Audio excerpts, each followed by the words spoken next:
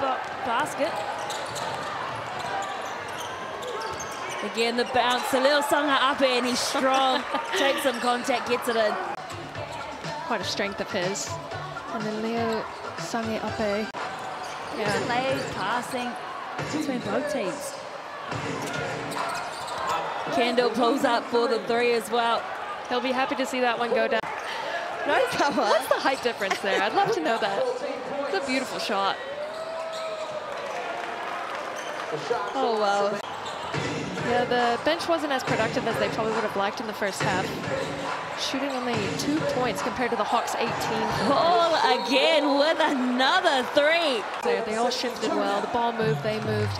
They were in sync. Probably the best rhythm I've seen them on defense so far. Bullet pass from Kendle to Burton, and it goes up for the easy two. 5 points now. Kendle with the handles, fires the three, lets it go and nails it when it counts. Pulled themselves back into this game. Fantastic comeback. Kendle for the lead and he sinks it. That was money. On offense. Took both teams a while to really warm up into this game. Oh, Kendle. Are you serious? Jeez. That is, oh man. For someone who hadn't knocked down a three the whole game, he needed to rotate his body a little bit more because it was almost a backward shot, but I don't mind the attempt. Well, speak about being open. Oh, Anticevich. To perfection. We're all tied up here in the Hawke's Bay. Kendle with the step back.